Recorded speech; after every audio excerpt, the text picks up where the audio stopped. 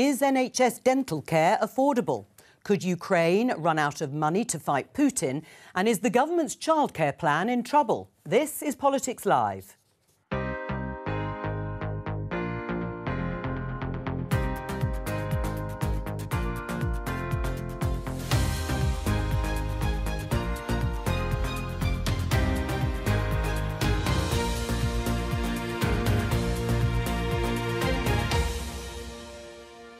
On the panel today, Conservative MP Tobias Ellwood, Labour MP Rebecca Long-Bailey, broadcaster and former Labour advisor Aisha Hazarika, and Conservative commentator Albi Amankona.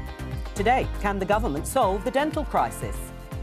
We will be delivering up to 2.5 million more dental NHS appointments over the coming years. The longer the Conservatives are in power, whether it's dentistry or GPs or operations, the longer patients will wait. Will Donald Trump's supporters block military aid for Ukraine? For those Republicans in Congress who think they can oppose funding for Ukraine and not be held accountable, history is watching. And as the government promises to extend its free childcare offer, why are some nurseries struggling? We'll ask one provider why money's so tight. All that and Prime Minister's questions live at noon.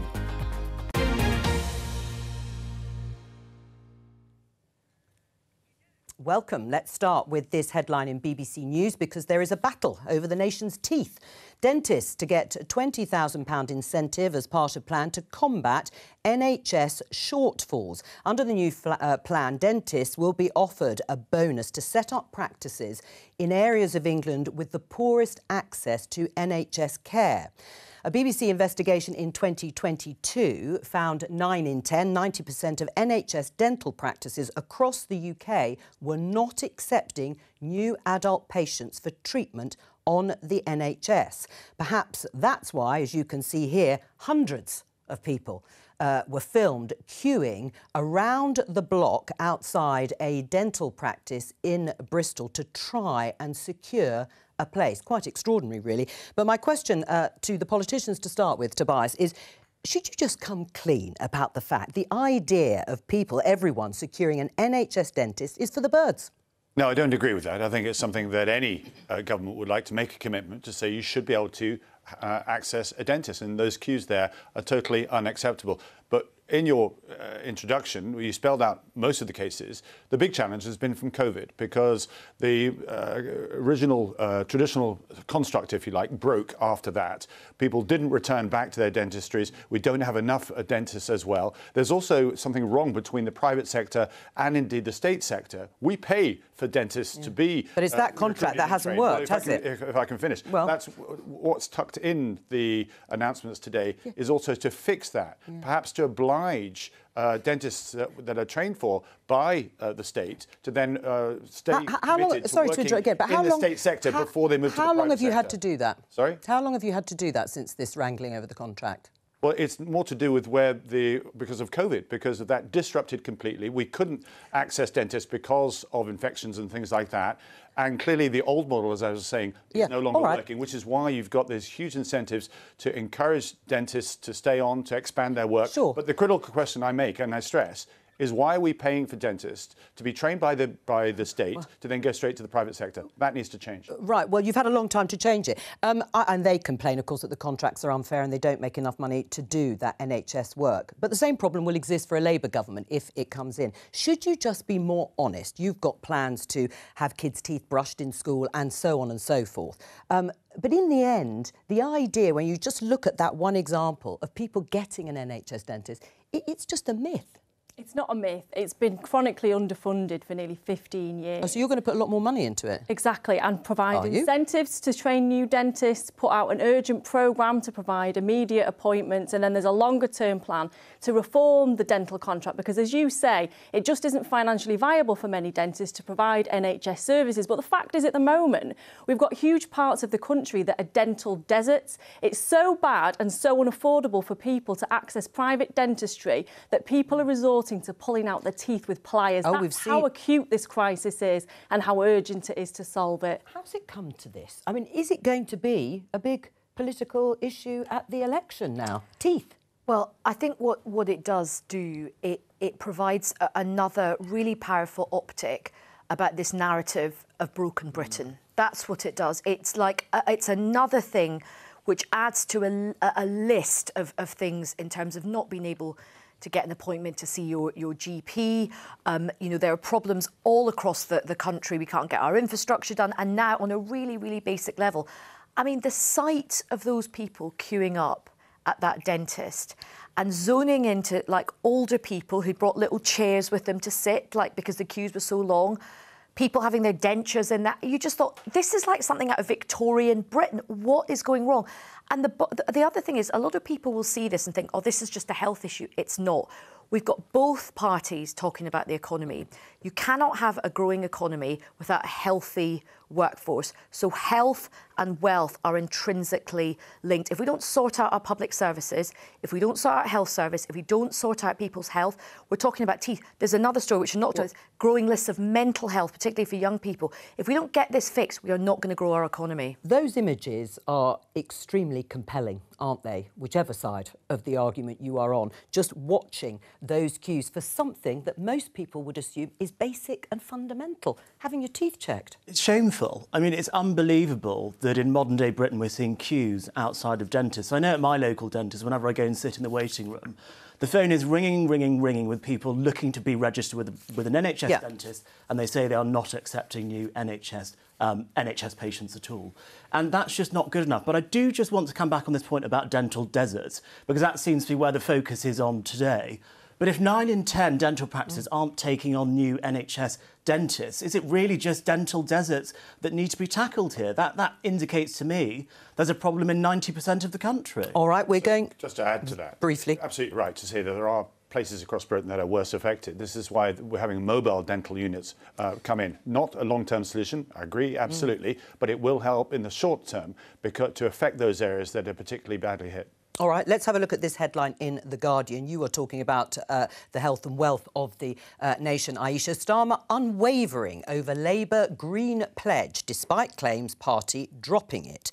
Labour leader says £28 billion, how many times have we heard that figure, green investment desperately needed after sources said last week Labour were planning to ditch the policy. Yes, this is what's become something of a saga. Exactly what is happening with Labour's £28 billion green prosperity plan? It is the pledge to spend borrowed money on green projects and, in the party's words, turn the UK into a growth superpower. Well, Keir Starmer, the Labour leader, was clear in using that figure in an interview with Times Radio yesterday and saying it's very, very important, in contrast to other members of his top team who've been reluctant to use it. Let's have a listen.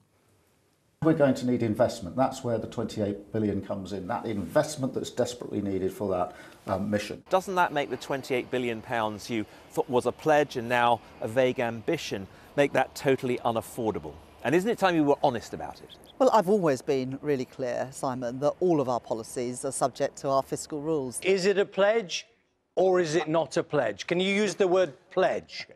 The pledge is for public investment. The overall amount of spending is determined by our fiscal rules. Rebecca, as a Labour MP, what is the policy? For the £28 billion, well, it's to provide £28 billion during the course of the Parliament to invest that in green industry and green infrastructure. And if you're serious about growth, you have to be serious about investment in infrastructure, because that catalyses private investment. It provides long-term certainty for business. So why Rachel Reeves and Johnny Reynolds, shadow business and shadow chancellor, why couldn't they make it a pledge, repeat the pledge and say £28 billion? They've got to be very careful in what they say. And when they're spending that £28 billion during the course of a Parliament, they will have to very carefully provide evidence to Parliament and the Labour Party that those investment decisions are strategic and that they will provide an economic return for the country, either through future jobs, regional investment or future tax returns to the Exchequer. But it's made everyone think it's not happening. You can see why, just looking at those two examples. Keir's been very clear that it is happening and it's important that it does. Right. I mean, it was announced in 2021, Aisha, just to give us a little bit of history, as an additional £28 billion funded by borrowing. Then it became minus the money the government is already spending on green projects, around £10 billion, so therefore only around £18 billion of new money. Then, as we've just heard from Rebecca, ramping that up, to use the expression by Labour, to £28 billion by about 2027. Now, we're not sure if the £28 billion figure is in doubt, although it's been restated by Keir Starmer. Is this confusion helpful to Labour's election strategy? I don't think Labour is going to win or lose the election on this figure of £28 billion. But the confusion I don't think Labour's going to lose the election because of a confusion on this, to be absolutely honest. And look, we're still a long way off with the election. We've just been talking about the state of broken Britain. But what I think what Labour strategists will admit is that they maybe regret pinning a number on it so early when there was so many things moving. And of course, since then, lots of things have changed, including, Liz Truss and the mini budget. But I think what the Labour Party has got to do is just stay strong on this commitment. Interestingly, when I speak to business, and I do quite a lot of work with businesses, a lot in terms of in green manufacturing, which is very much a growth business, and people see that as a business of the future. They are not at all bothered about this kind of row about the number, because they feel that this is a really good policy and they know that more money is going to come in because it's happening in America. Biden has done a huge thing with his Inflation Reduction Act. The EU is mimicking this at all. So if you want to say you're going to have a growing economy and you want to invest in jobs in the future, you are going to have to invest a lot of money. Maybe it might be 26 billion in the end. The other thing as well, which a lot of people, in terms of actually delivering this money, you have to work with business to pay the money. So I think what Labour's got to do is not be scared of the Tory attack line. The Tory attack lines are saying this is going to be £28 billion of terrible funding. I think Labour shouldn't be scared of that, because you just say Liz Truss. I mean, isn't that the point? That's why if they just stuck to their guns from the beginning and didn't look like they were wavering around, is it going to be 28 billion? Is it going to be 26 billion? Is it going to be 18 billion? Then fine, fair enough. Make your point, make your argument, and say this is what we're doing because we believe in growth. But they are scared of what the Tories are saying. And what it looks like, at least from the right wing of politics, is that the attack lines that the Tories are using against them are working. Rebecca? Well, I don't think the polls bear that out, or the by-elections. On this particular but policy, I think to be fair, the polls and the by-elections do not bear that out. So why are they wavering over it then?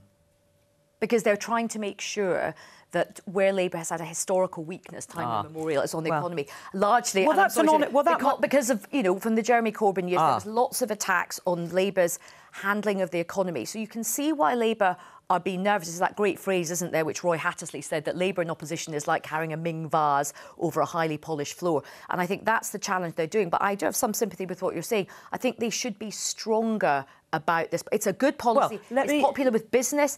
It's popular on the doorstep. But it's popular with the damage unions. Being done over confusion. What do you say to Aisha's point that it's post-Jeremy Corbyn years, the pledges to spend and borrow so much more, that the Ming vase strategy over this has come into play? I take Aisha's comment about being nervous. I understand that the front bench are nervous about this, but this is a decision that is going to increase growth dramatically over the course of a parliament. We should be confident in our arguments. And I think what's happened, unfortunately, over the last few months is that there's been a lot of dialogue in the media, and it's created an impression that there isn't confidence, when there actually is. When I speak to front bench colleagues about this, they've got very robust plans on the matter, and that's the message that we should be putting to our electorate. And even in, the time when I was in the shadow cabinet, we had very robust plans, and we tried our best, and sometimes maybe failed on the messaging somewhat. I'll agree, and I'll take that on board. But we proved very clearly that the amount of money that we're investing was going to dramatically increase growth, was going to dramatically increase jobs and investment. And you're convinced, but it's not even in the Let's Get Britain's Future Back, this Labour pamphlet, not the specific figure here. It's got Keir Starmer there on the front, but it's not in there. Why not? There's a lot of detail that isn't in there, and the position in relation to each policy will be set out in far more detail prior to a general election. What I would say as we've seen with the dentist position, we outlined our policy on dentistry in quite a lot of detail, and the Tories stole it. So we have to be very careful in terms of what we set out in detail. I mean, it's a good point. Well, I'll come back. OK, I don't think we're going to be borrowing this idea of borrowing 28 billion. Why not? Because we tried that under Liz Truss and it didn't work. OK, so this is the strategy and how you deal with our economy. I disagree, if I may. What's going to be important in the next election is who's going to manage this country through this continued difficult times with international headwinds affecting our economy. Well, what we're seeing here... Are you saying that the Conservatives have? Let me make my point, and then please come back. But to borrow 28 billion, which we have not got, which we have not. Whatever you're going to do with it, borrowing 28 billion that you have not got will see interest rates increase. If interest rates go up, so does inflation. We've just come through a period whereby we're seeing deficit come down, we're seeing debt come down as well, interest rates starting to settle as well. Why would you then want to jeopardise that by borrowing 28 billion? And is this what's making pounds? These are the Tory attack lines that you call them, Just to finish my point, because the other side are good. The reason why I compare it with this is mainly about Labour, and I will come back to you. But Rebecca, you want to respond? The reason why it's a comparison with Liz Truss is look how the market's punished, and look how fiscal responsibility is so important. Something the Conservatives pride ourselves on, which is why we moved on from that. And now Labour are very nervous about. Tobias has made a really excellent point, and this is so important. I'm really glad you've raised this. Liz Truss totally spooked the markets because her unfunded tax cuts came out of nowhere, and we literally watched the pound crash as she. And then not only that, Kwasi Kwarteng went on Laura Kuenssberg and said there could be more cuts to come. The difference between that, and you're absolutely right to think about fiscal discipline, is that nobody could say that this policy is going to be sprung on anybody. This policy has been talked. Hang on, let me finish. Let me finish. This is something which has got huge buy-in from business, because they know that this is the kind of investment that we see happening in America, and that the markets in America haven't been spooked by this. In fact, America's economy is growing really, really well. Jobs are growing well. Inflation is not as well as America. Faster than Germany's right now. That's because Germany. But your argument about spooking the markets doesn't bear witness on this. What about to have tax cuts or not to have tax cuts? Isn't that the same row that is going on in the Conservative Party for the reasons you've just set out? Because you do not want to do anything that spooks the markets or looks unaffordable. Where are you on the tax cuts? Absolutely right. Well, you heard Jeremy Hunt in the November statement. What did he do? He came out with £20 billion of tax incentives to get our industry and our business working, for them to invest in their capitalisation and move their countries. And just recently he said there may not be as much scope for tax cuts. Maybe not be. And that's, again, fiscal responsibility returning to the Conservative ranks. Right. Let's just have a look at this headline just before we move on. Cracks between Starmer and Reeves are starting to show over this particular issue, because Rachel Reeves says no policy is outside our fiscal rules, and no policy, including the Green Prosperity Plan, sits outside of those rules. That, in the end, is going to be more important than the investment in green policies. Well, I think that's rubbish that there are cracks between Starmer and Reeves at the moment on this issue. And I think Rachel's right in terms of constantly outlining our fiscal rule, that you only spend on your day-to-day spending what you receive in tax, and that you make sure that when you do invest and you borrow to invest, that you have your debt falling as a proportion of GDP over the course of a pilot. That is crucial. Right. It's important. And it's more crucial. That is achievable with the 28 billion, and Rachel's already done the calculations on that. Anything different with public services funding than the Conservatives, if that is the line that you are taking? People have big expectations of what a Labour government might bring. They expect a lot more on public spending than what they're getting now. But you've basically just said you're not going to spend any more than the Tories on anything. So why are people voting for the Labour Party? We're not saying we're not going to spend any more. That's our fiscal rule, but we will look at efficiencies in the system. I think Rachel is very clear on that. And I think there's also, in my own personal view, I think there's a discussion to be had about the black hole that's in our public finances. Our local authorities and our public services are going to need an immediate injection of cash to deal with 15 years of chronic underfunding and austerity. And I hope that there are conversations that the party's having now. For example, looking at a wealth tax is one option that Rachel could consider. Yeah, but she's not. She's not at the moment, and hopefully... Oh, you think she might? Well, possibly. It's my hope, but she might not, but who knows? But there's certainly a growing consensus around this, and groups such as Patriotic Millionaires UK have been repeatedly campaigning on this issue. Right, well, we'll leave it there, because we're going to talk about the Russia-Ukraine war, because tonight a US border and a Ukraine aid bill is being debated. It's a piece of legislation that pledges a further $60 billion in American military aid to Ukraine, amongst other things. Donald Trump has urged Republicans not to vote for it. Let's have a look at the reaction here in the Financial Times. Joe Biden, the US president, blames Donald Trump for sinking US deal to fund Ukraine war effort. Let's welcome Fred Fleitz from Washington, D.C. He served as Chief of Staff on Donald Trump's National Security Council. Hello to you. Why don't Trump supporters like this bill? Pleasure to be here. Well, there is a growing concern in the United States that there has to be a plan to end this war, a route to a ceasefire, route to peace talks. There's a growing belief that this is a war of attrition Ukraine will lose. And there's no mention in this bill of peace talks or ceasefire. Instead, there's a call for a report on how we can provide weaponry to Ukraine so we can win the war. I would like Ukraine to win the war, but I think we're past that moment.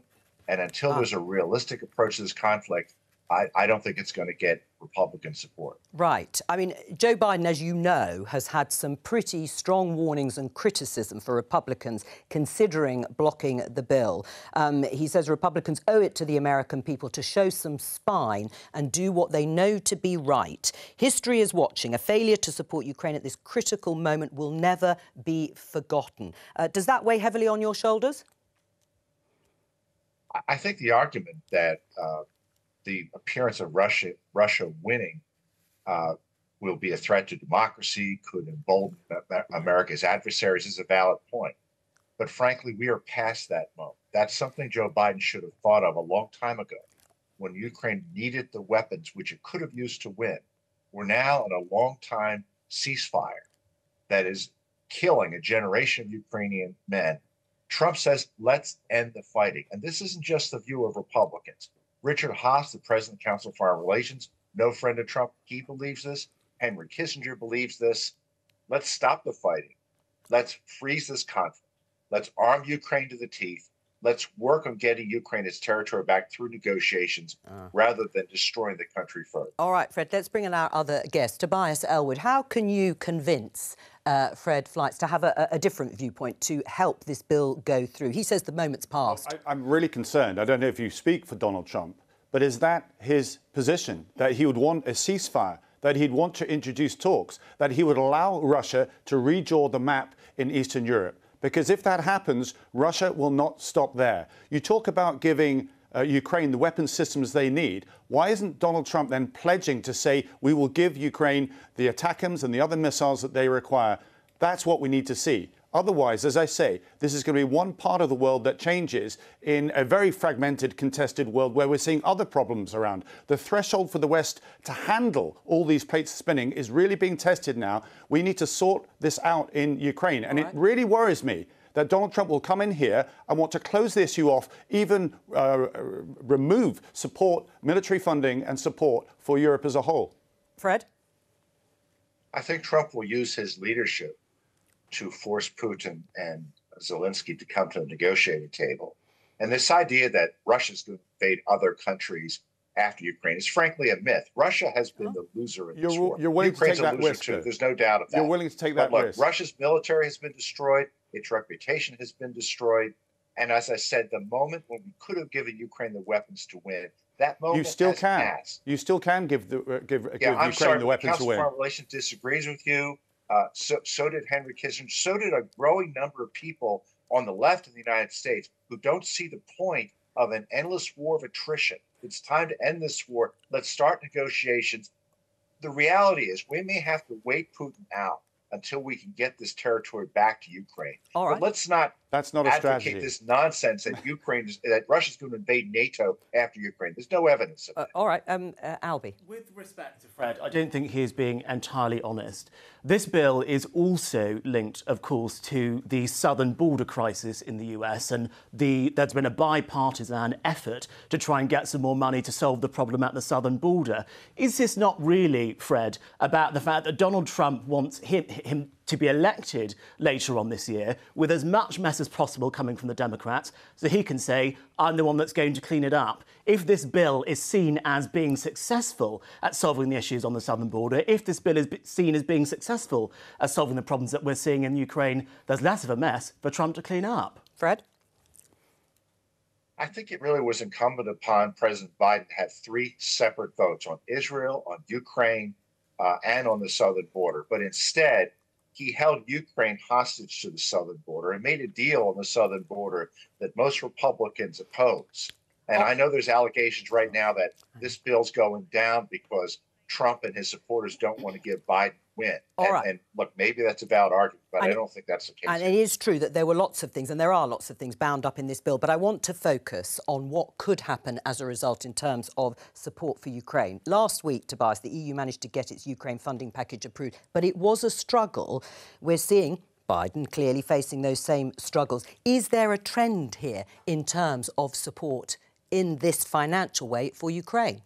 That is the worry that we're seeing, an accumulation of an absence of commitment that we're seeing. It's starting to wane as it drags on because we're not giving Ukraine the facilities and the military equipment that they need to conclude this. And it really worries me. It's really scary to hear somebody close to Donald Trump who possibly could get elected, saying, I'm happy to talk about a ceasefire, talks. That is appeasement. That's 1937 all over again. All right, we'll come back to Fred in just a moment. Rebecca, your thoughts on this? Because we have heard in the last couple of years since this war started, it's fuelling inflation, making things like energy much more expensive here. Do you agree that Fred might have a point with some Republicans that it's not sustainable?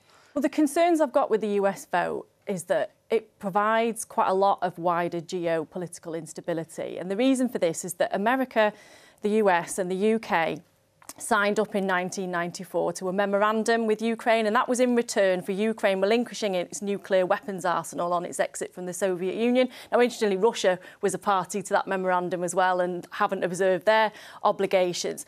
But the question will be for the US to decide, are you a country that keeps your promises internationally, or are you not a country that keeps your promises internationally? And that's where the instability lies. Right. I mean, it is about reputation and standing in the world, Fred. The idea, as some of the guests have suggested, if there's less enthusiasm for America's commitment to NATO too and Article 5, that is going to lead to more instability. Well, Ukraine is not a member of NATO, so Article 5 doesn't apply here. No, but if it were to invade another country that is a member of NATO? Putin is not going to risk a nuclear war by invading a NATO member, and I think people who assert that are making things up. But I think the points by your last guest are valid. We did make commitments to Ukraine. We didn't abide by them. As I said, that moment has passed. We can wish we hadn't done that, but we're in a situation now where Russia is deeply dug in. It is bringing up more reserves. Ukraine is running out of soldiers. And the responsible thing, the thing that I think is most responsible for the country is to end the war, get Ukrainian refugees to come back to the country, rebuild the country, arm the country to the teeth, and begin a long-term process to get Ukrainian territory back by peace.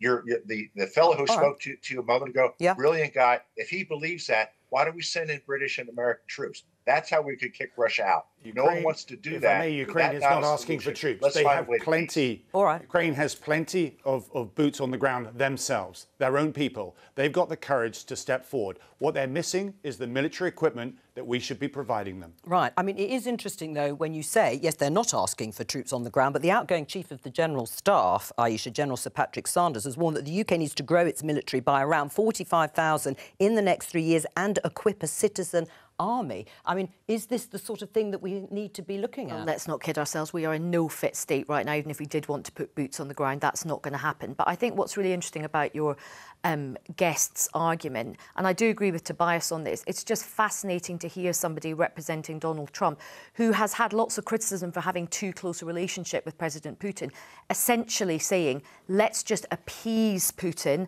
let's just go slow, let's go in his timeline. I'm sure he will do the right thing and give Ukraine its land back.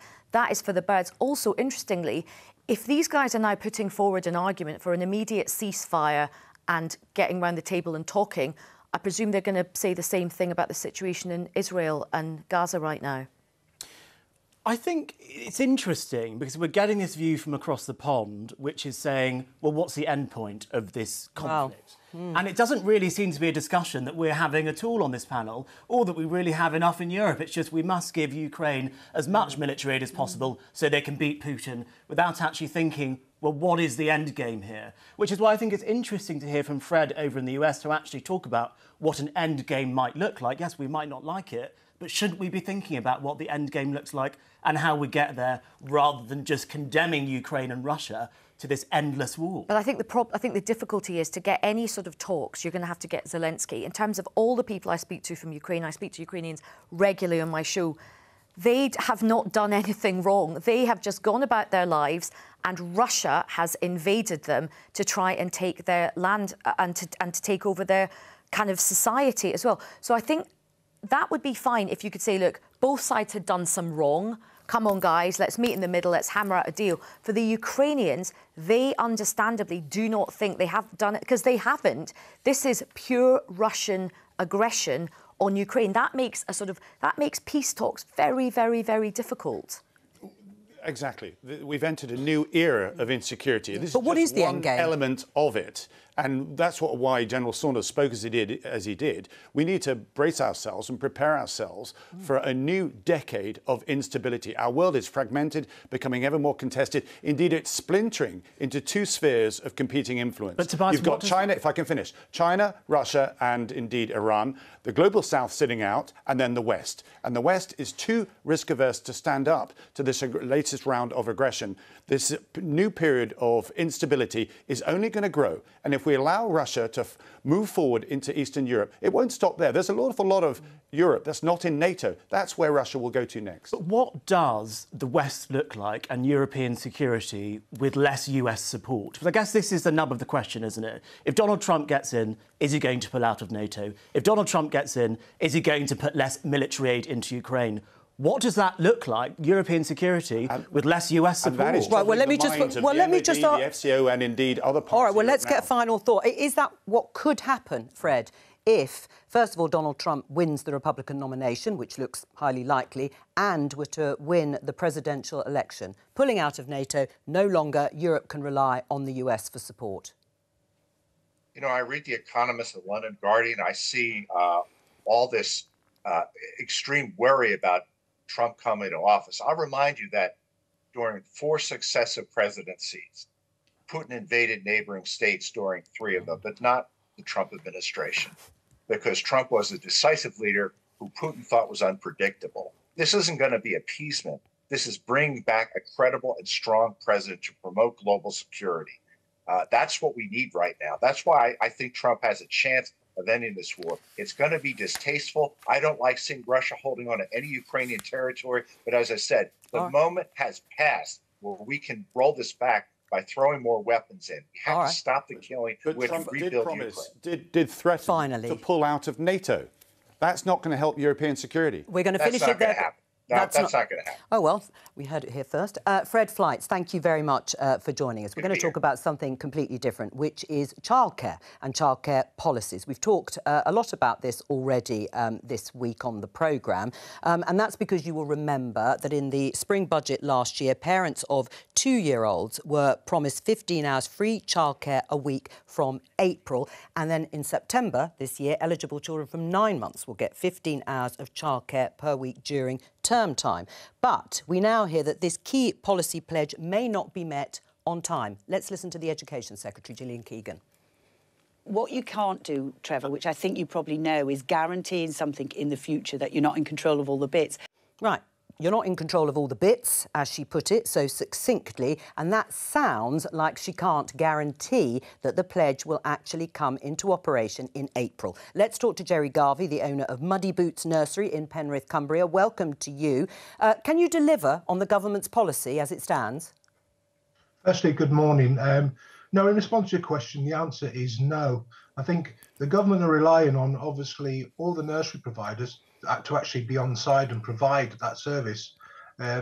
Many of them, like myself at the moment, are not able to. One, because we're full already and there's no space.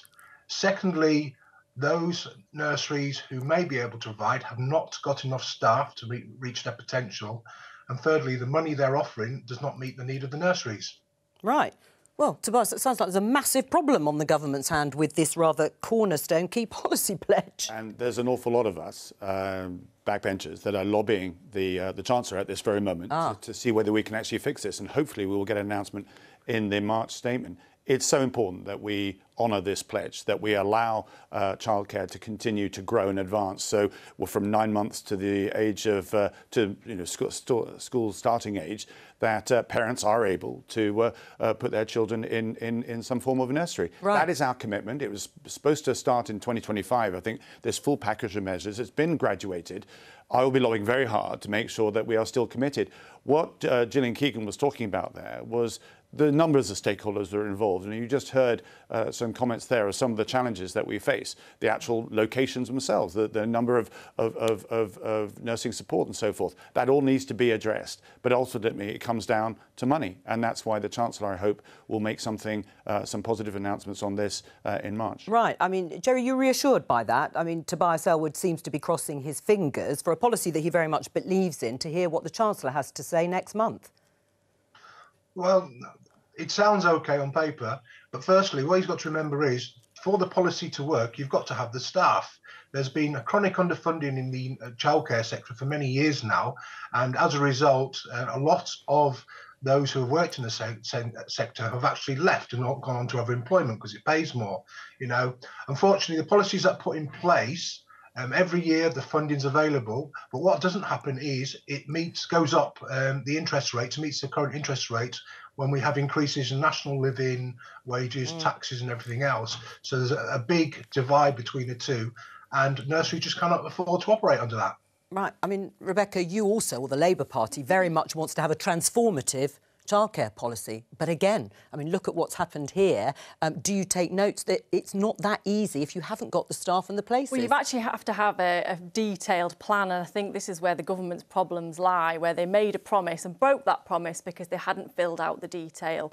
There was a skills crisis when the Chancellor made that announcement. Childcare organisations warned him at the time that the promise was unsustainable without huge investment in the skills in that particular sector. Nurseries themselves, as Jerry has just said, can't afford to provide the extra childcare because their margins are so low. They're struggling as it is, and nurseries are closing up and down the country because they're not finding it financially sustainable. So what could Labour do in the envelope that exists at the moment? Well, what Bridget's agreed to do is to have a childcare review, to look at it with the sector comprehensively. And she's also been exploring plans to look at the role of primary schools and nurseries within primary schools to see if they can be used as a vehicle to roll out rapid childcare. Right, I mean, there's obviously a gap here, Jerry, between ambition and desire on the politician side and what can practically be delivered. Are you turning parents away at the moment? Yes, we are. I've actually got no places up until September 2025 in certain rooms. That's because the demand is so high and the availability of places is so low. Albie? Huge problem. I think it's absolutely right, and I'm so pleased Jerry brought up the fact that it's also a people problem, a workforce problem. I was having a conversation earlier on with someone from the Fawcett Society who said exactly the same thing. There just aren't enough people going into these childcare roles. So it's all well and good to say the government's going to spend £7 billion on nursery places by 2025, but if people aren't going into nursery teaching, no one is going to be able to send their children to nursery. And I think there's also something else that we can do. Not everything Liz Truss did was bad when she was in government. She did also start the conversation about childcare ratios in the United Kingdom compared to in European countries where childcare ratios are lower. So there is a regulatory reform aspect to this as well, which could deliver cheaper childcare. I'll just get a note from... What did you make of the extending of ratios, Jerry, when Liz Truss suggested it? Would that be something you'd support? Absolutely not. Right. For the reason, for those of us that work with children, especially this is inherent to the 2-year-olds. You know, the ratio originally was 1 to 4, and it's been increased to 1 to 5. You know, you've got 4 or 5 2-year-old children who need a lot of care and attention. Some are still not speaking yet, haven't got language. Some are still in nappies and that. For one practitioner, that's a lot to take on. If you have a busy nursery class, it can be quite stressful some days. The end result is, if we do 1 to 5 over long term, we burn our staff out and we have more emotional wellbeing problems, and that adds to our recruiting woes. Well, I'm actually on the board of the Fawcett Society, so this is something that we have been looking into a great deal. It's really important for children's development to have good, high-quality childcare. It's also so important for not just mums but dads, families as well, in terms of trying to get people back to work. And I think if you care about families, and if you care about trying to support people back into work, you have got to properly support this service. It's sort of, again, there's a theme through this programme, whether it's dentistry, whether it's NHS waiting lists, whether it's mental health services, whether it's our care sector. You've got a crisis in all these services. And does it all need money? Is it money that will transfer? I'm afraid it does need money. It needs a number of things. Money is very, very important. You cannot do childcare on the cheap. It is not fair to expect nursery providers and nursery staff in the same way it's not fair to expect carers who are paid barely minimum wage to pick up the slack for the fact that this stuff is not properly invested. What you also need, to Albie's point, and this applies to carers and other things as well, if you are making, and it is often women working in these low-paid sectors where they are paid peanuts, they are expected to pick up the emotional slack of families where it's caring for older people, caring for our babies and our toddlers. If we care about this connective tissue of society, we as a society and as a state, and come together, wherever your politics are, and say, we've got to fund this properly. No disagreement here from the politicians. It sounds like you're committed to that. Jerry, if there was one thing that the politicians could do to help you deliver the policy as it stands, what would it be? I think more engagement with the actual sector itself. I've heard a couple of times in here, let's engage with this and that.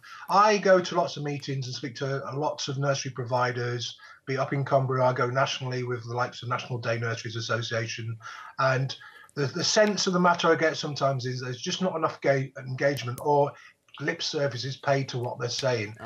These people are the professionals. They need to be listened to. You know, they're not there to con anybody out of their money. They want it to work. At the end of the day, it's people's children, and we should remember that. Thank you very much. Jerry, you wanted to say something. Just reflecting on that, one of the things that the late, great Dame Tessa Giles did was when she was in opposition with a lot of other really good Labour women MPs, including Harriet Harman and others, they knew childcare was a huge issue, and they really, and that was a big thing of more women coming into Parliament as well in 1997. And the Sure Start Centres, which was very much a project pioneered by the brilliant Tessa Giles, had a really big impact. And I think it would be really good for political parties not to use things like this as a political football, because that was actually quite a good structure. Children's care is too important for it just to be weaponised and politicised. Well, it may be discussed at Prime Minister's questions. Let's go into the chamber because MPs are filing in for questions beforehand. We've got a few minutes to go. And, of course, Rishi Sunak may be mulling over the launch of another group or family within the Conservative fraternity and sorority. It was called Popular Conservatism, led by his predecessor, Liz Truss. What do you make of the group? Populism is dangerous. It builds on fears, it uses sound bites to try and win across support, and it's very short-termism. We've just spoken about the rise of authoritarianism across the world. We're seeing an erosion in democracies as well. And I don't want to see it in Britain, and I certainly don't want to see it in the Conservative Party. We're months away from a general election. So to learn that yet another group is being formed that's not rallying and supporting the Prime Minister, frankly, I really don't understand it. It stems, I'm afraid, from our system, the fact that we choose a leader and it's our membership that makes that decisions. And all this, the noise that's being made, whether it be whatever group it is all about appeasing our base, not looking beyond our base. Our successful prime ministers are the ones that take our base forward, but appeal to the country as a whole. Right. That's what we should be doing, and that's what Rishi Sunak is doing. Right. I mean, I would be careful by insulting the Tory base. It's the Tory base that goes out every weekend campaigning out of the goodness of their hearts for free for MPs like you to stay in Parliament. So just be careful about what you say about the base. The base, actually, at the last leadership election, wanted Kemi Badenoch and Penny Mordaunt in the final two. The MPs gave us Rishi Sunak and Liz Truss. So you'll have a part in what's happened with the Conservative Party since 2022. What I would say about populism, though, is that I totally agree with you. I think Liz Truss's popcorn is a complete farce. But we've got to think about why populism happens. It's because ruling parties don't do what they say on the tin. The Conservatives haven't cut migration, we haven't cut taxes, we haven't been good enough on defence, and that is when populism thrives. Right. I mean, expectation management is very important, isn't it, for political parties? Is that why Keir Starmer is as careful and as cautious in so many of the areas in politics as he is at the moment, according to some on your wing of the party? I think so, but then the real test will come when we're in government, when those expectations from our constituents will be rightly high, because they will expect a Labour government to make their lives better. And that's what we need to do in the first 100 days of government, in outlining bold, radical policies. We've already got some. The New Deal for working people's fantastic. Some of the green policies that we've outlined, fantastic. But we're going to have to go a lot further to win and retain that trust of our voter base, to show that the Labour Party really does change lives. Aisha? Well, I think what the Conservative Party is about to go through is what happened in the Labour Party, where a populist base sort of dominates the party. And I think you are about to enter your sort of blue momentum phase, and that will mean a lot of infighting. I mean, there's already been a lot of infight. Not if some of us can help it. And it will be a gift to the Labour But why has Party. Rishi Sunak not been able to convince Jacob Rees-Mogg, Liz Truss and all those other people that were at that popcorn, as they call it? If I'm honest, I think they've potentially written off our prospects at the next election, and that makes it harder. Have but you? I stress, and I just underline the importance of our base. But our membership also recognise that MPs, the parliamentarians, need to make that final decision. All so right. include the membership, but allow the MPs the final Let's listen choice. to Rishi Sunak. Speaker, I know the thoughts of the House and the country are with the King and his family. We wish His Majesty a speedy recovery and look forward to him resuming his public-facing duties in due course. Mr. Speaker, this morning I had meetings with ministerial colleagues and others. In addition to my duties in this House, I shall have further such meetings later today. Blair Anderson. Thank you, Mr. Speaker. I also send my best wishes to the King.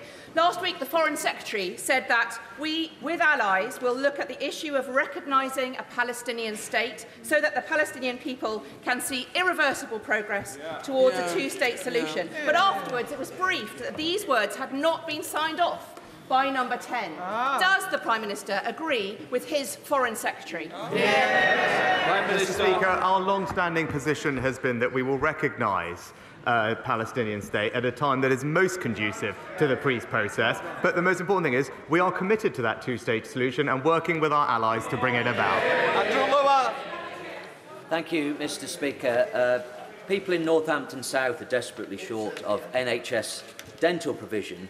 Indeed, in Duston, there is now none at all. So today's dentistry recovery plan announcements are hugely welcome. But can the Prime Minister guarantee my residents improvements within months and not years? Mr. Speaker, we are publishing the dentistry recovery plan today, and my right honourable friend, the Health Secretary, will be making a statement shortly. Over 1 million more people saw an NHS dentist last year than the year before, but we know that there is more to do, and that's why the recovery plan will make sure that NHS dental care is faster, simpler and fairer for patients and staff. Leader of the Opposition, Keir Starmer. Thank you, Mr. Speaker. I join with the Prime Minister in sending His Majesty the King our very best wishes for his treatment. Across this House, we all look forward to seeing him back to full health as quickly as possible. Mr. Speaker, this week the unwavering bravery of Brianna Jay's mother, Esther, has touched us all. As a father, I can't even imagine the pain that she's going through, and I'm glad that she's with us in the gallery here today. Mr. Speaker, a year ago, the Prime Minister promised to bring NHS waiting lists down. Isn't he glad he didn't bet $1,000 on it? Prime Minister. Mr. Speaker.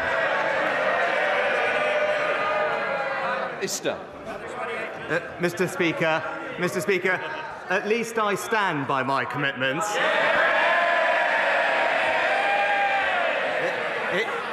He's so indecisive, the only bet he'd make is an each-way bet.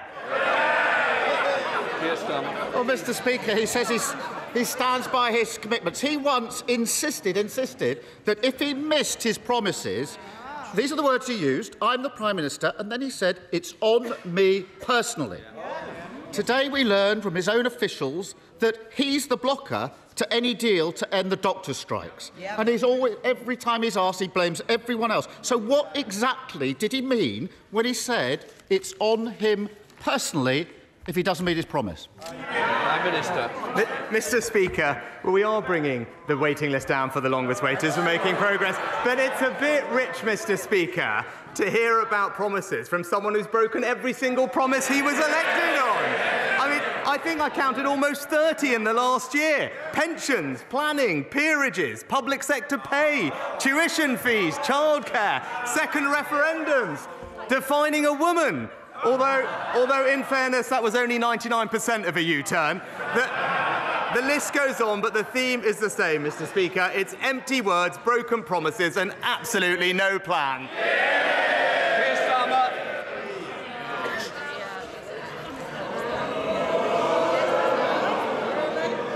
Of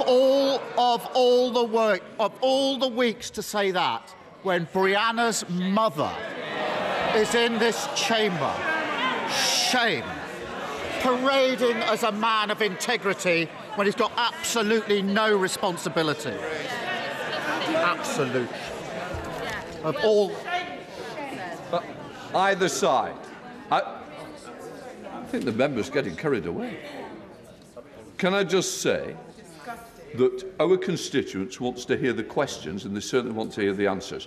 They don't want to hear organised barracking. So please, I want no more. Keir Starmer. I think the role of the Prime Minister is to ensure that every single citizen in this country feels safe and respected. It's a shame the Prime Minister doesn't share that. I welcome the fact that he's finally admitted that he's failed on waiting lists in the NHS. I also welcome that he's finally acknowledged the crisis in NHS dentistry. He's calling it a recovery plan after 14 years of Tory government. What exactly does he think the NHS dentistry is recovering from? Prime Minister. As ever, Mr. Speaker, he seems to convene. Certainly not having enough the front bench either. Please, I want to hear it. The election fever, I'm hoping, is not coming tomorrow, so let's not behave as though it is. Prime Minister. Well, Mr. Speaker, as ever, he conveniently forgets the impact of a pandemic on NHS dentistry, and it was specifically because of the close proximity nature of dental provision that it was unable to operate as normal throughout the pandemic. That was the recommendation of the medical and clinical experts, Mr. Speaker, which is why inevitably there is a backlog in dental care and the impact that it has. But that's why, as my honourable friend, the Health Secretary, will outline later today for the House, we're putting more funding in to provide more NHS provision across the country, on top of plans that will see the number of dental training places increased by 40%, Mr. Speaker. But I would actually just point out, our plans mean that there will be 2.5 million more NHS appointments, which is in fact 3 times more than the Labour Party are proposing. Mr. Speaker, there are some areas in the country where you literally can't have an NHS dentist, and he says that's down to COVID. People are literally pulling out their own teeth. Sorry. Can I just say, I don't need any more off this front bench either. Do we understand each other? Carry on, Keir Starmer. Speaker, people are literally pulling their teeth out using pliers. It's an experience that can be compared with extracting an answer from the Prime Minister at this dispatch box. The truth is, after 14 years of neglect, this recovery plan is just a desperate attempt to try to recover back to square one. If he wanted to move forward, he should follow Labour, scrap the non-dom tax status, use the money to fund 2 million more hospital appointments every year. But, Mr. Speaker, the Prime Minister is oddly reluctant to follow us on this. What exactly is so special about this tax avoidance scheme that the Prime Minister prioritises it above the NHS? Well, Mr. Speaker, let's look at that record. We've, in the NHS, record funding, record doctors and nurses, record number of appointments, higher cancer survival rates. But what's happening under Labour's watch in Wales, Mr. Speaker? Let's have a look. A fifth of people in Wales are currently on a waiting list. Waits of 18 months or more are 10 times higher than that in England, and people are waiting twice as long for an operation. Their failure has sent the Welsh NHS back to square one, and will never let them do that here. Mr. Speaker, when he admitted that he'd failed on waiting lists, I actually thought that we might be entering a new era of integrity, professionalism and accountability. Remember that one? But just like all the other relaunches, it's proved to be a false dawn, still blaming everyone else, still removed from reality.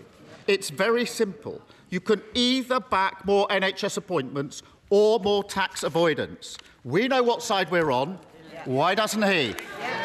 Mr. Speaker, the best way to ensure that we continue to fund the NHS, as we have, is not to make £28 billion of unfunded spending commitments. And just this morning, independent Treasury officials have published a formal costing of just one part of their eco-promise, their insulation scheme, and it turns out that it will cost double what they had previously claimed. Not the £6 billion that Labour accounted for, but £13 billion every single year. It's now crystal clear they have absolutely no plan, but we all know how they're going to fund that gap. More taxes on hard-working people. Yes, Starmer. Mr. Speaker, this is Mr. 25 tax rises. He's literally the country's expert on putting taxes up, and he thinks he can lecture everyone else on the economy. Last week, he and his MPs were laughing at someone whose mortgage had gone up £1,000 a month. This week, he's casually made a £1,000 bet in the middle of an interview. Last week, he thought even raising questions about the cost of living was, and I quote, resorting to the politics of envy. And this week, he's finally found the cause that he wants to rally around, the non-dom status. When he finds himself backing tax avoidance over NHS appointments, does he start to understand why his own MPs are saying he simply does not get what Britain needs? Prime Minister. Mr. Speaker, I'm not going to take any lectures about getting Britain from a man who thought it was right to defend terrorists, Mr. Speaker. But what we're doing is building a brighter future for our country. In just the last week, expanding healthcare in pharmacies. Today, expanding dental care. This week, helping millions with the cost of living. And most importantly, cutting national insurance. All while the Labour Party argue over 28 billion different ways to raise people's taxes. That's the difference between us. We're delivering a plan. They can't even agree on one. My constituents and I send our best wishes to the King and royal family. Mr. Speaker, despite the popular narrative, our economy is doing well, with an unemployment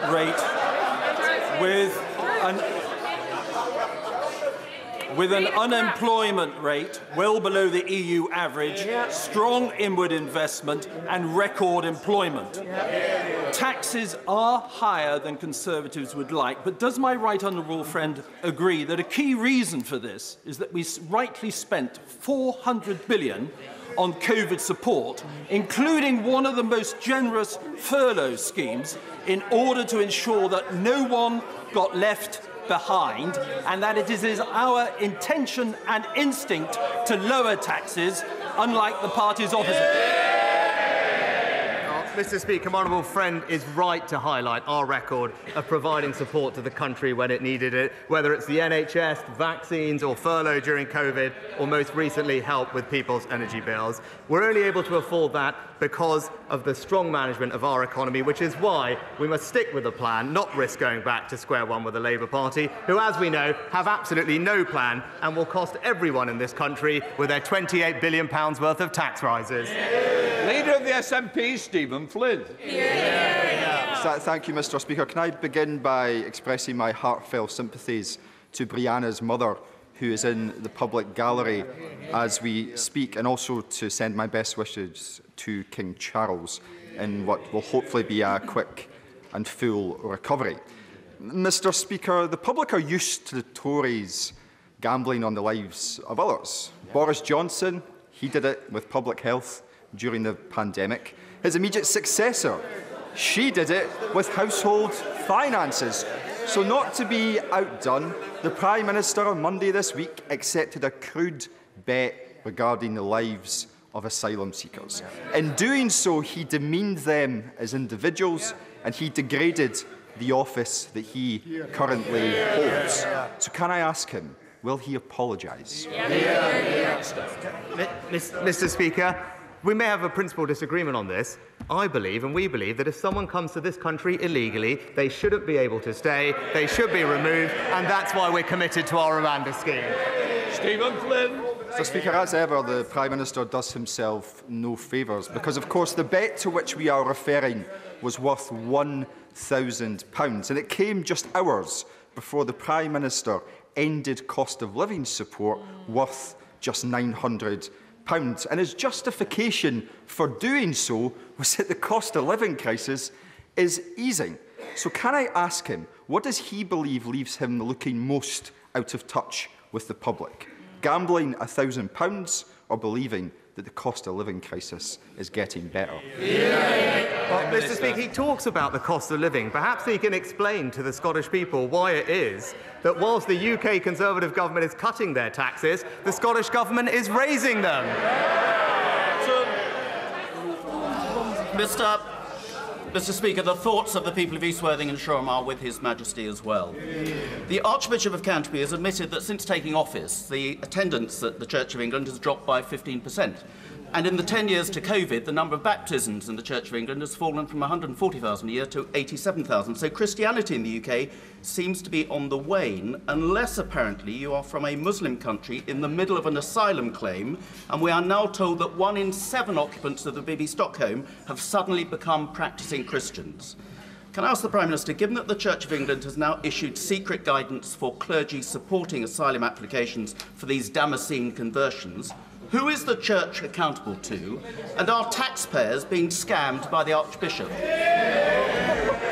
Mr. Speaker, when it comes to illegal migrants, we need to have a system whereby if someone comes here illegally, they shouldn't be able to stay. I can tell him that my right honourable friend, the Home Secretary, has asked for more information about the extent to which migrants converting to Christianity is playing a role in our asylum system, and more generally, under our Illegal Migration Act, anyone entering the UK illegally will not be granted asylum here. That's why we need to have somewhere to send them and why our Rwanda scheme is so important. The Labour Party have blocked these measures every single step of the way because they don't have a plan and they won't keep Britain safe. Sir Geoffrey Donnells.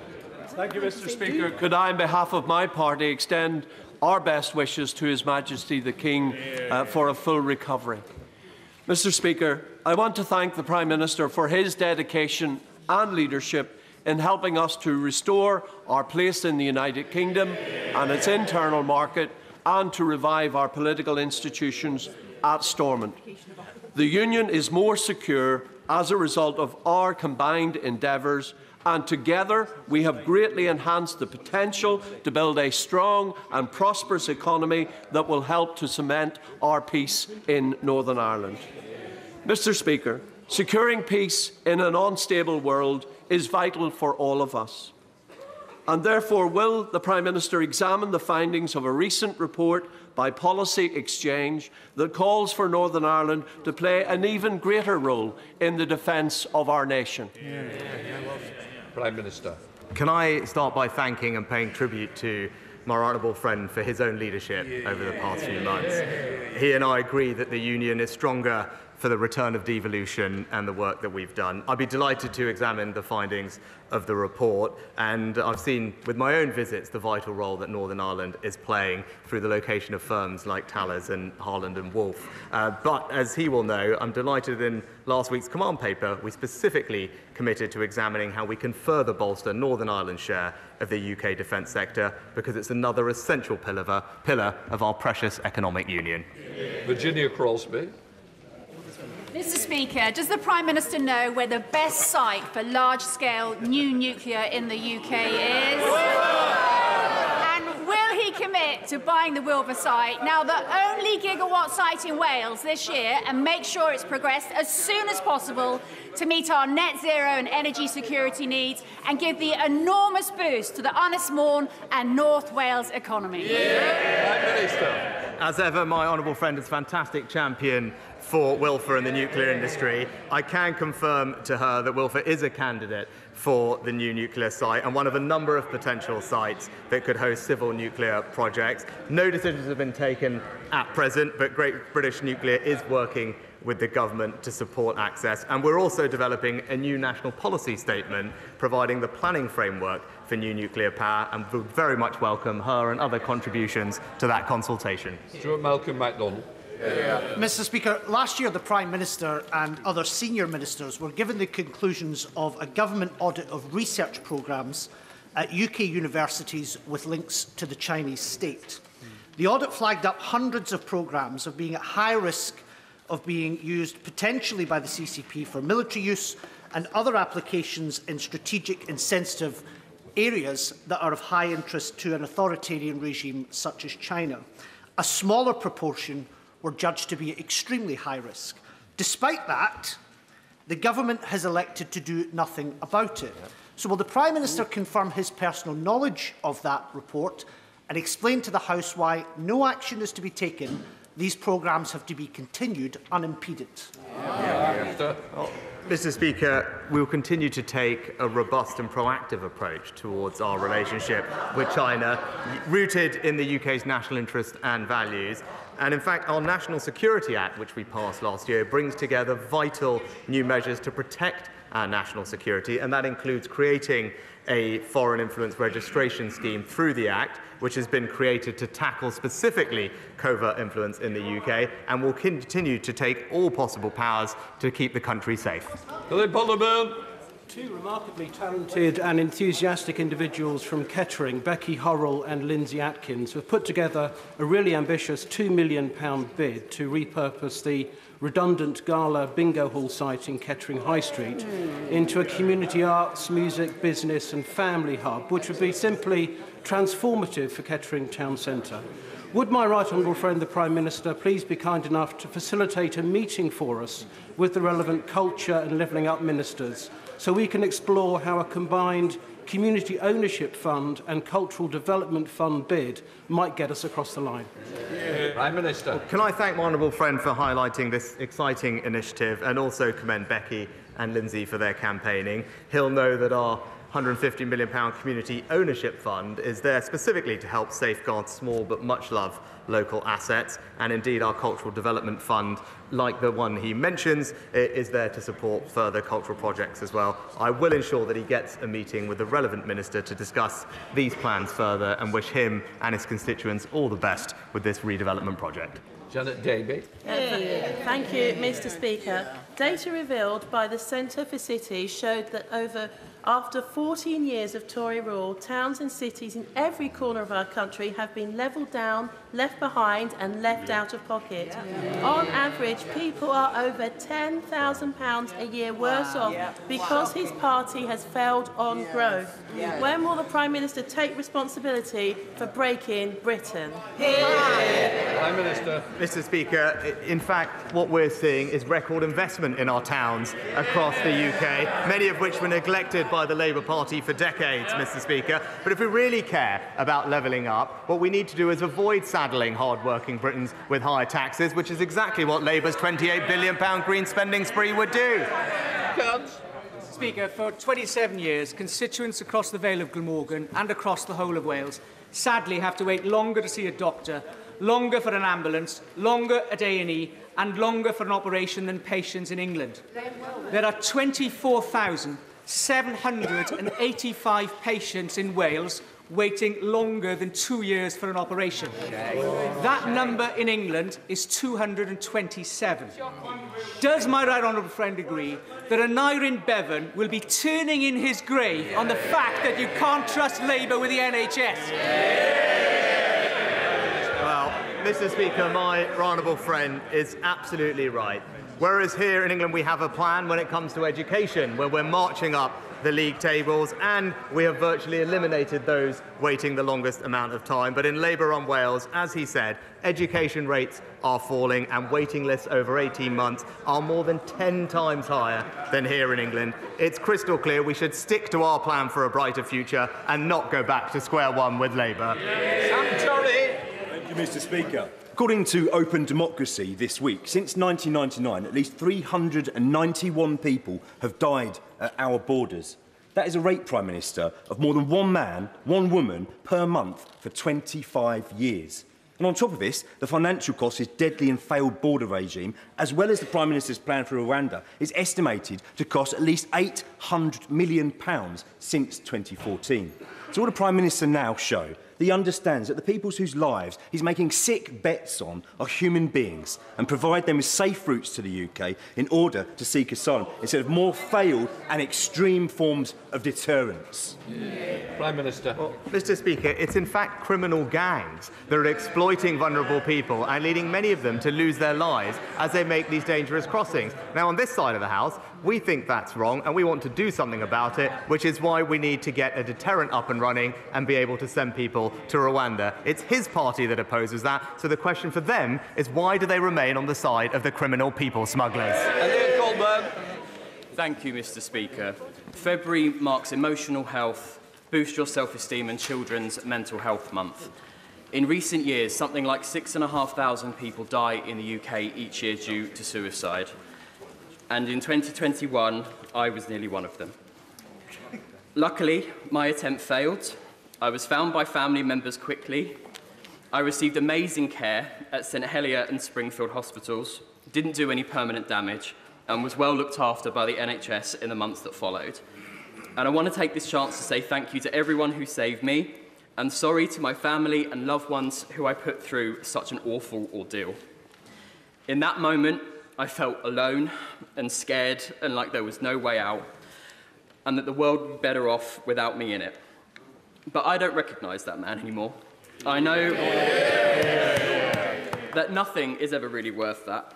Help really is out there, and I'm pretty awesome. Does the Prime Minister agree that one death by suicide is one too many? And will he send a message from the dispatch box today that whatever you're going through, you are not alone, that help is out there, and better days lie ahead? Well, Mr. Speaker, I know the whole House will join me in commending my honourable friend for his bravery in sharing his story. And I can absolutely assure him that we take this issue incredibly seriously. The new suicide prevention strategy ensures that we will have the actions in place to reduce suicide over the next years, because we absolutely recognise the impact that it has on people, their families, and we should do everything we can to prevent that from happening. Liz Truss. Thank you, Mr. Speaker. And may I take the opportunity to ask the Prime Minister if he will consider apologising to Brianna Gray's mother for his insensitive comments. But turning to my question, the independent report into Teesworks, released last Monday, throws up more questions than it answers. And it's vital that we now have a National Audit Office investigation. The report was scathing and said there is insufficient transparency to offer evidence of value for money. Shouldn't the government lead by example, and will the Prime Minister finally release details of his conversations surrounding Teesworks, as he was asked to do twice last year? Prime Minister. Mr. Speaker, I think the honourable lady was talking about the report in Teesworks, as far as I could see, and what that report noted was that the pace and scope of the regeneration had a wide-reaching positive impact on the local economy, and of course it was an independent external report. It makes it clear that there's no evidence of corruption or illegality, and the government will of course respond to the recommendations in the report as soon as possible. Alicia Cairns. Speaker, can I give my heartfelt thanks to the Prime Minister for his support for our Melton, Harborough and Stamford villages following the recent devastating flooding. But tens of homes, farms and businesses in Rutland were also devastated, but our county is in effect excluded from ever receiving support in the future due to the arbitrary flaw that is currently put in place. Flood support should be based on the most affected or a percentage of population, but Rutland has to have 1,000th more flooding than next door Lincolnshire for us ever access support. So will my right honourable friend please give a meeting to me and the member for Swindon South to discuss this important issue?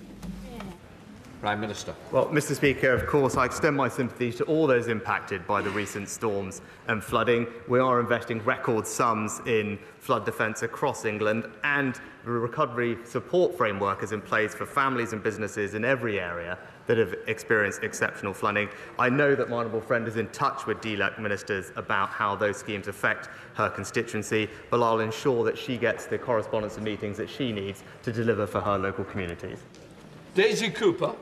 Thank you, Mr. Speaker.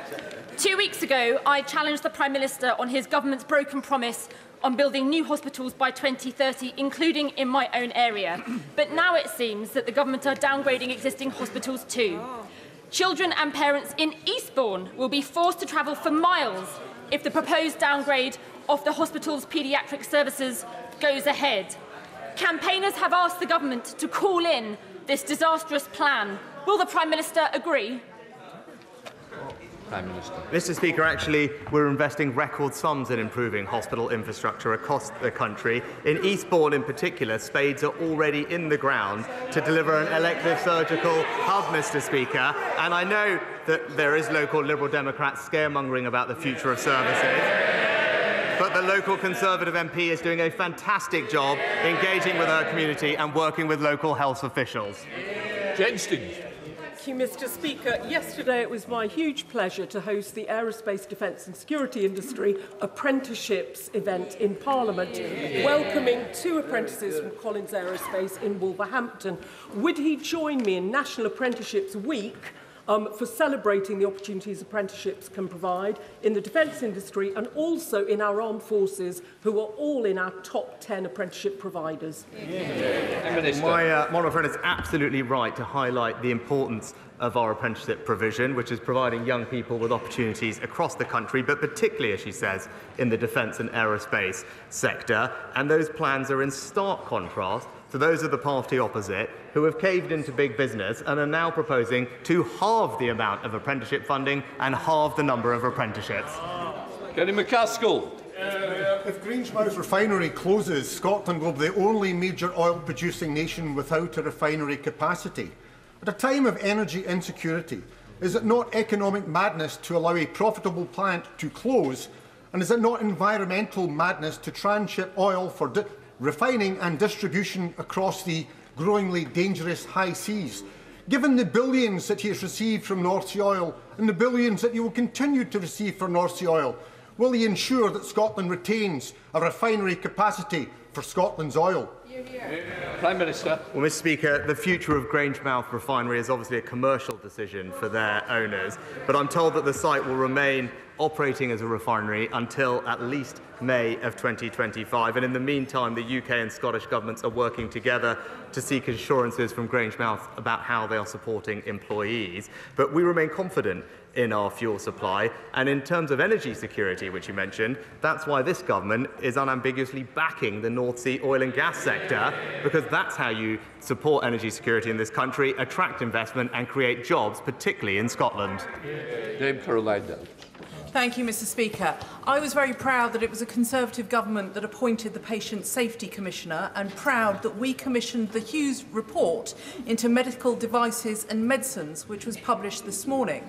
Will my right honourable friend also make me proud that we can address the points she has raised and bring forward a redress scheme in a timely manner? Prime Minister. I'm grateful to the Patient Safety Commissioner and her team for their work on this important issue, one which I know my honourable friend has spoken about in the past. Of course, our sympathies, first and foremost, remain with those affected by sodium valproate. We're focused on improving the system and how the system listens to patients, and it's right that the government carefully considers the report's recommendations. The Department for Health will be responding to the report in due course, and the Health Secretary will keep the House updated on a regular basis. Sarah Edwards. Thank you, Mr. Speaker. Many of my Tamworth constituents, like local mom Jessica, have contacted me about special educational needs and disability support. Jessica's son has waited years for an autism diagnosis and doesn't expect to have an education, health and care plan in place by the time that he goes to secondary school. Will the Prime Minister confirm that students that need an EHCP will get them so that they can thrive in school? Prime Minister. Well, Mr. Speaker, of course we want to see every child thrive at school, which is why we've tripled the amount going into special educational needs for capital places and put more money in to support EHCP plans. I'm sorry to hear about the case you mentioned. I'll make sure that we continue to look at that in particular, because, as she said, we want every child to thrive at school. Alex Shelbrooke. Wishes to His Majesty the King and Her Royal Highness the Princess of Wales. I know my right honourable friend, and building on the answer to my right honourable friend, is exceptionally pleased with the huge report that's come out today. And there's been a huge amount of work that's taken across this chamber from the Honourable Lady for Livingston, the Honourable Lady for Washington, and my right honourable friend for Southampton and Romsey. May I push the point, though, to my right honourable friend, the Prime Minister, that tens of thousands of women and children have suffered immensely since the 1970s, and government after government has not done anything about this. I'm proud that this government has done something about it. So can I urge my right honourable friend, the Prime Minister, in the strongest possible terms, to talk to our right honourable friend, the Chancellors, to make sure that at the budget we can really address the issues raised in the Hughes report. Minister. Well, can I thank my honourable friend and colleagues on all sides of the House for their campaigning over many years on this issue. As I said, it's right that we not only do we extend our sympathies to those affected, that we carefully consider the recommendations from the Commissioner's report, and I can assure him we will do that with all due haste, and I know that the Health Secretary will keep the House updated. Final question, Vicki Foxcroft. Thank you, Mr. Speaker. Why did the Prime Minister downgrade the role of Minister for Disabled People? What message does he think this sends to them? And will he commit to reconsider this move, ensure the role is a Minister of State? And if not, will he agree to meet with me and disabled people's organisations and explain his reasoning? Prime Minister. Mr. Speaker, actually, the Minister for Disabled People is going to do a fantastic job because she passionately cares about this issue, and this government has a record to be proud of, whether it's supporting many more of those with disabilities into work, ensuring they can live independently, or making sure that children with complex disabilities have access to more changing places across the country, because those, Mr. Speaker, are the values of this Conservative government. And Mr. Speaker, I could just say also to Brianna Gray's mum, who is here, as I've said earlier this week, what happened was an unspeakable and shocking tragedy, Mr. Speaker. And as I said earlier this week, in the face of that, for her mother to demonstrate the compassion and empathy that she did last weekend, I thought demonstrated the very best of humanity in the face of seeing the very worst of humanity, and she deserves all our admiration and praise for that. That completes Prime Minister's questions. Well, that brings us to the end of this week's Prime Minister's questions. Let me introduce our guests for this part of Politics Live. First of all, for the Government, Laura Trott, Chief Secretary to the Treasury, Bridget Phillipson for Labour, the Shadow Education Secretary, and Vicki Young, the BBC's Deputy Political Editor. Let's pick up on that. Was quite striking at the end of Prime Minister's questions. Clearly, Rishi Sunak, the Prime Minister, feeling that he had to say something in response to a question being raised by a Labour MP of his insensitive, as she put it, his insensitive comments on trans rights, which was in between Keir Starmer and Rishi Sunak, obviously trading barbs, if you like, when the mother of the murdered trans teenager, Brianna Ghey, was watching in the gallery at PMQs.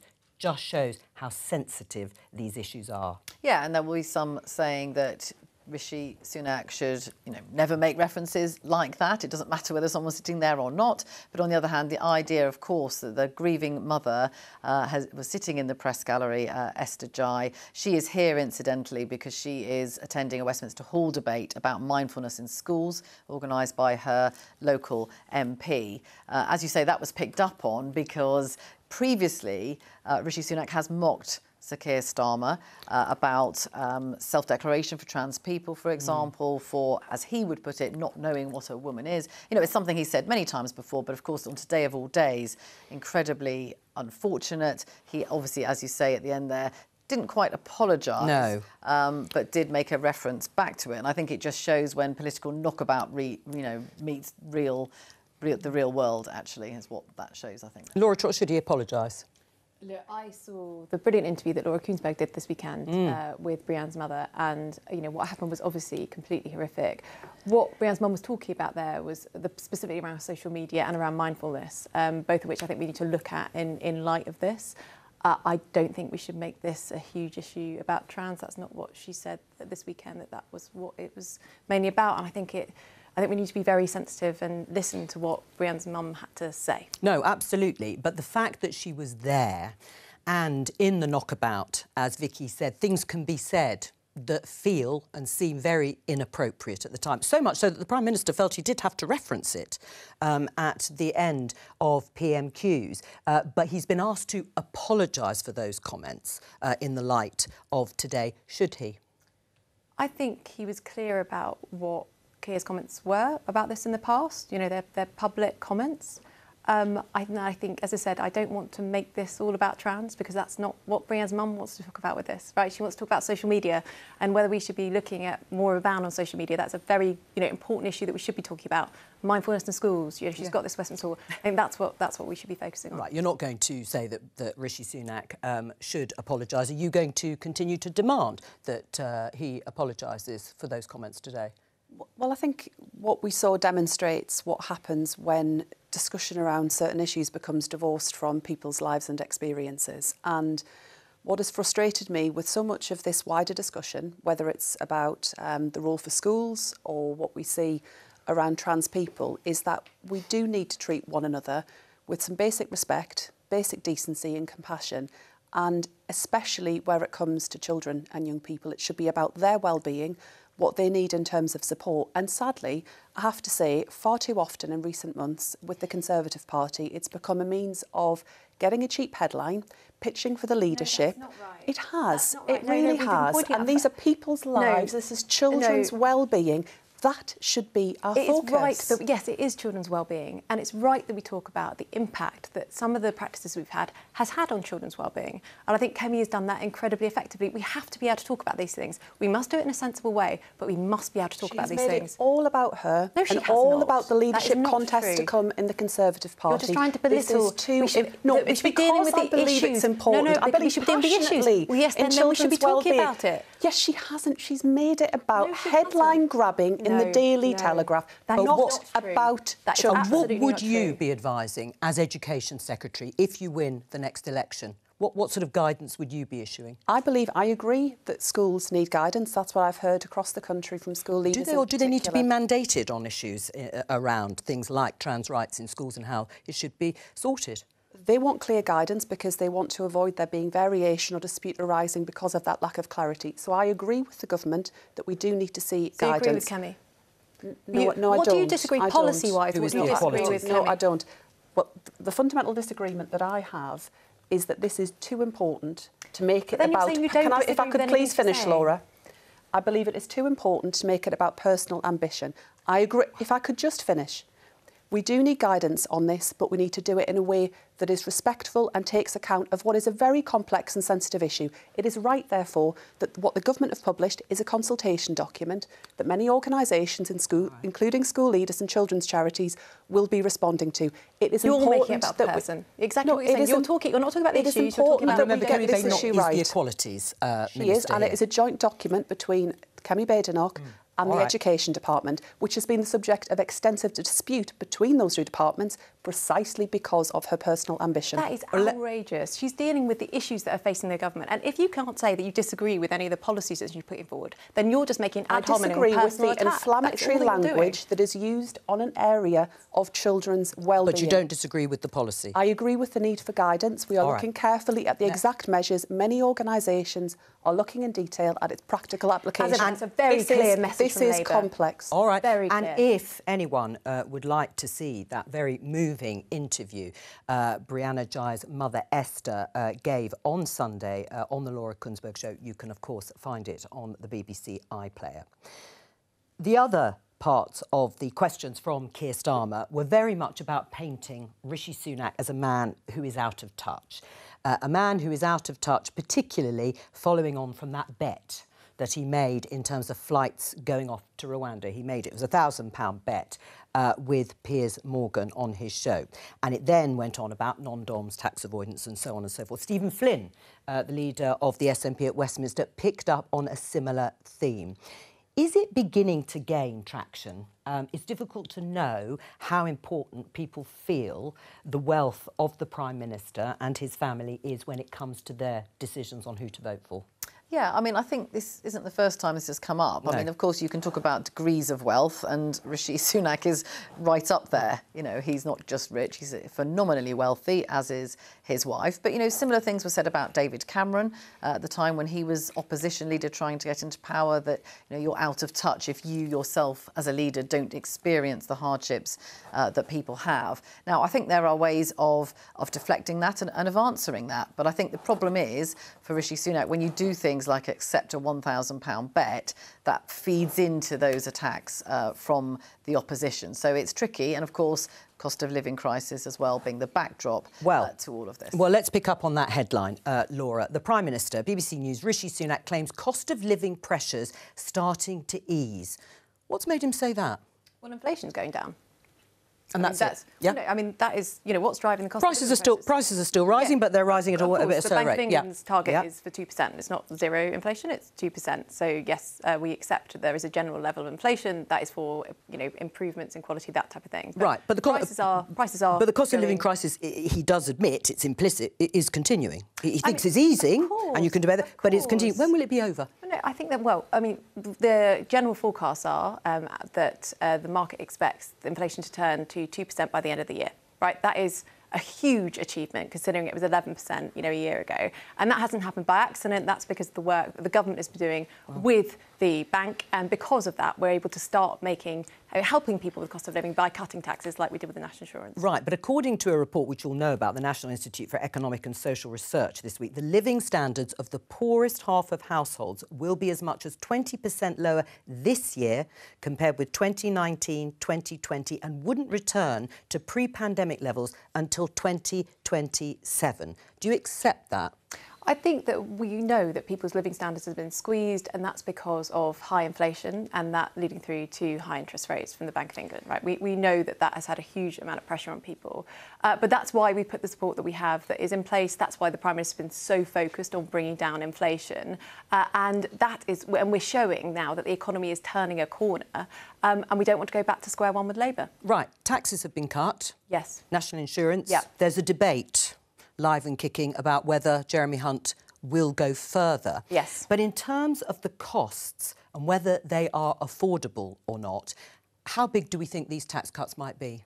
Well, look, you wouldn't expect me, Jo, to comment on the budget on your programme. I would get into quite a lot of problem if I did that. But what I would say is that we'll only do things when it's fiscally responsible to do so. You're right that the autumn statement was the biggest tax-cutting event since the 1980s. And we think that's really important because it has been really tough for the last couple of years. It hasn't, and we want to help. But it continues to be, doesn't it? Because the overall tax burden is still rising because of the freeze on those tax thresholds. That is an overall figure, yes. Yeah, it is, the overall figure. Yeah. And you know it's pretty staggering. That's the record high figure. It climbs from around 36% to 37% over the course of this But Jo, why are those taxes so high? Because we spent £400 billion during COVID, £100 billion for energy prices, and also that's not been even in terms of the way we distributed it. We asked, people with the broadest shoulders to bear most of the burden. Right, and Bridget, you will support tax cuts, won't you? Because you've also complained endlessly about the highest tax burden that has been brought in by successive Conservative governments. So you would back tax cuts in the budget? Well, we didn't back the government when they put up national insurance, and they've put up taxes on working people over 20 times. So you'll support the tax cuts? I would like to see working people being asked to contribute less, and I want to see our economy growing.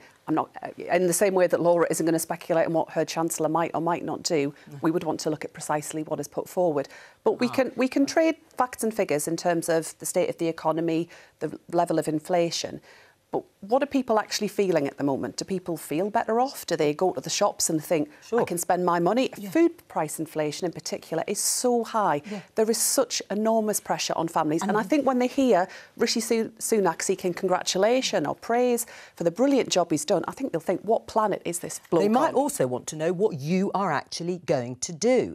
If you are supporting tax cuts, listening to you, it sounds like you do support tax cuts, why aren't you advocating instead, as many in your party would like to see, that any extra money goes into public services? Well, we do want a fairer tax system. That's why we've set out many of the changes around taxation that we would make. So, for example, ending the non-dom tax status, putting that money into more urgent appointments in the NHS.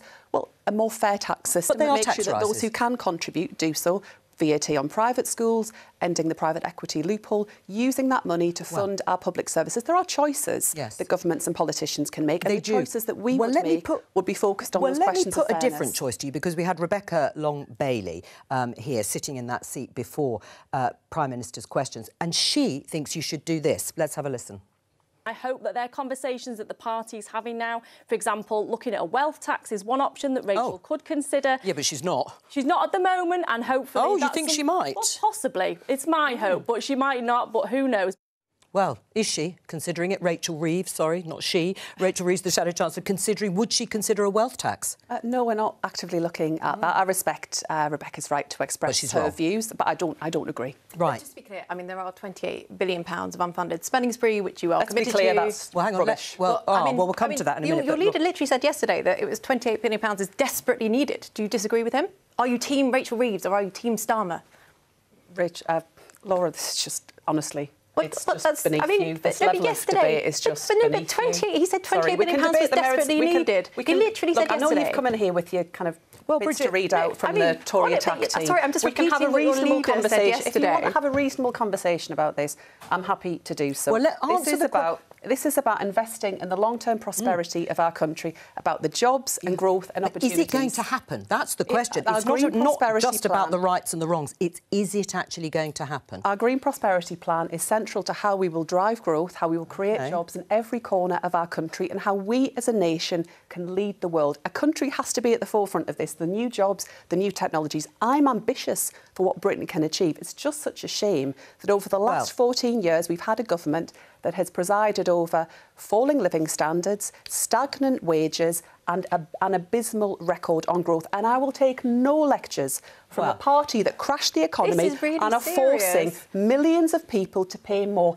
every month on their mortgage because of the cavalier approach they took under Liz Truss. No lectures on fiscal responsibility from this economic policy. A basic question about whether you're going to spend £28 billion or not. And then we have the costings, which are today. I will answer that directly. Please. Yes, we will spend up to £28 billion, ramped up over the course of the Parliament into the second term, consistent with our fiscal All right, well, that does sound like a restating of the pledge. Answer. But it has been quite confusing over the last few weeks because quite a lot of your colleagues have refused to even use that figure.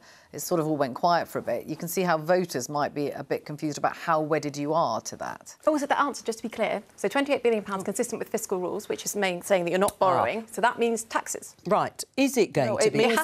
No, it does not. It means means it will increase over the course of the Parliament, consistent with our fiscal rules. And the nonsense document, the shoddy piece of work that has been published today, which, and I quote, cost the policy, where officials were told to cost the policy without reference to what Labour have said they might spend in any given year, shows just how shoddy and second-rate the work that is being produced on behalf of Tory let me just, because we need to explain explain this to viewers. It came up at Prime Minister's questions. It is a reference to a document from Treasury officials that seemed to throw doubt over the costs of one part of it, particularly, which is the cost of an insulation scheme, which is predicted to be £6 billion. This document apparently says it could be twice that. What is the truth of it? The point about this is, firstly, about these kind of documents. OK, so these have happened since the 1950s. It's not unusual for Treasury officials to be asked to cost opposition policies.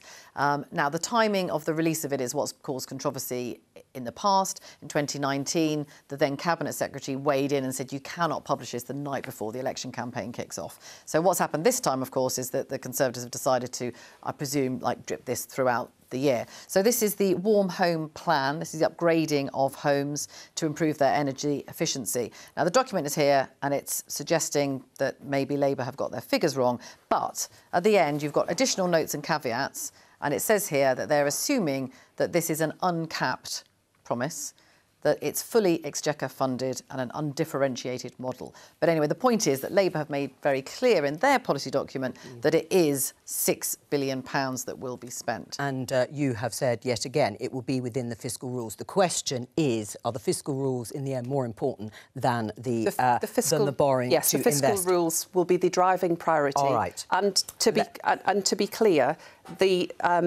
this document does not reflect Labour policy. They've costed someone's policy, but they haven't costed ours. They have to cost exactly what you've said. I'm going to leave it there because we're going to look at another area of policy, because you're here as the Shadow Education Secretary, schools policy, because Labour are proposing to end the VAT exemption offered to private schools if they win the next election, which could see parents paying more from private school fees. Exactly why are you doing it, Bridget?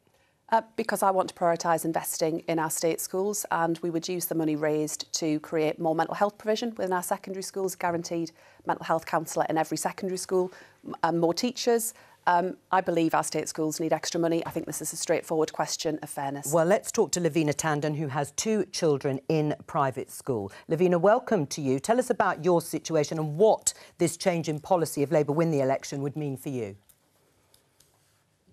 It's not only me, Jo. There are 95,000 people and counting who have signed this petition who will be affected by this policy, and many more who haven't. So people send their children to private school for different reasons. It could be special needs.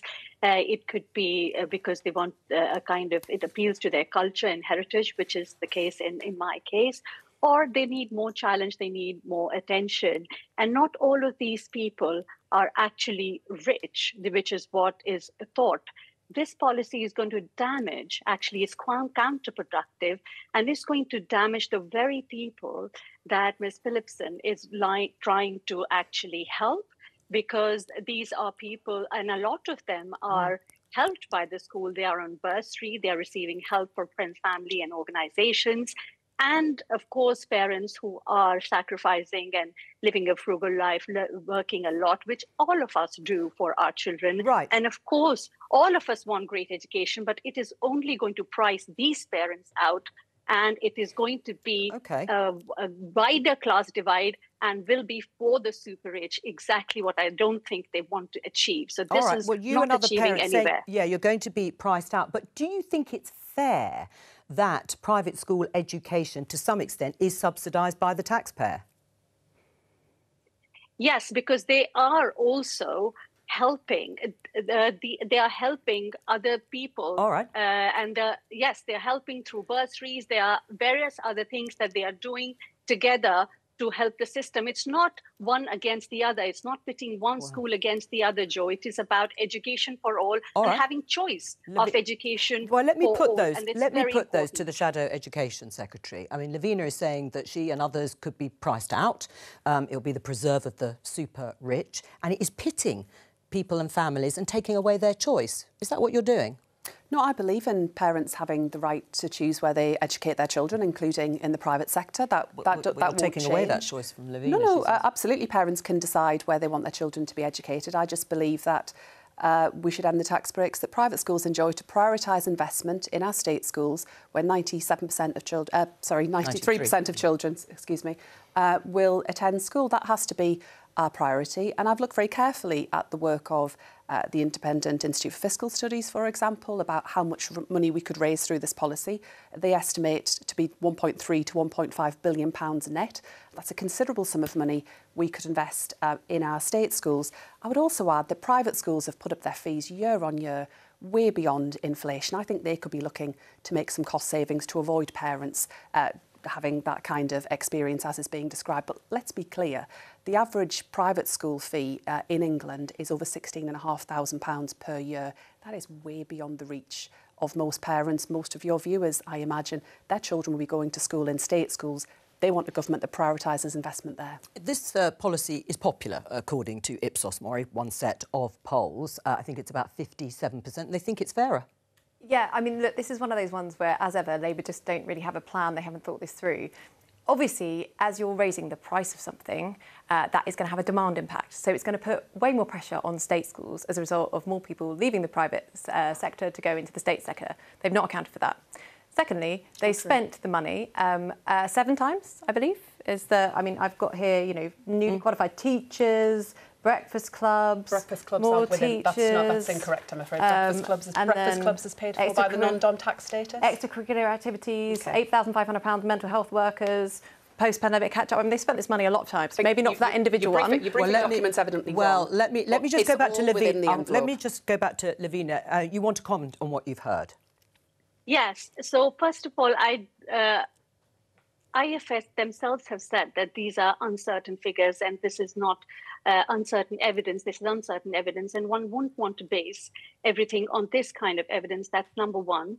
And number two, taking the point from putting pressure, of course, on school. And in addition to that, some of these schools, if they are also the argument is given, if they would absorb this, then they will shut down. They have said that they will shut down. So you will have additional pressure of these private schools, some of them shutting down, putting more pressure on grammar schools. They have been coming forward and saying that's very difficult to handle. And number three, this can be funded. I'm sorry, I do want to say this very briefly.